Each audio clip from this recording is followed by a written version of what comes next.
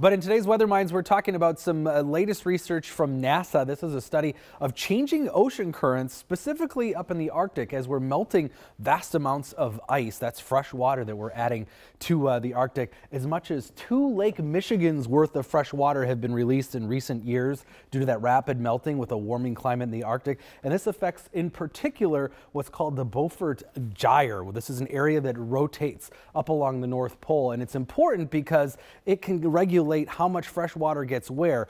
Fresh cold water floats on top of the ocean, but that warm salty water floats below. And as that changes, we're seeing those ocean currents speed up, and that's allowing that fresh water to spread out, melting more ice. So we're seeing a big increase in that ocean current, very important ocean current up along the North Pole.